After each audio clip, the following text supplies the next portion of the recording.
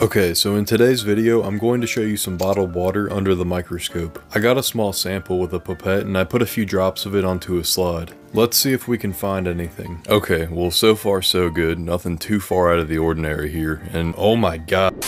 Okay, I'm kidding, that was just some pond water. This is the real sample of bottled water. All that I saw was some air bubbles that had gotten trapped under the cover slip. There was also some microscopic cracks that were present on the cover slip surface. Happy April Fools, and thanks for watching.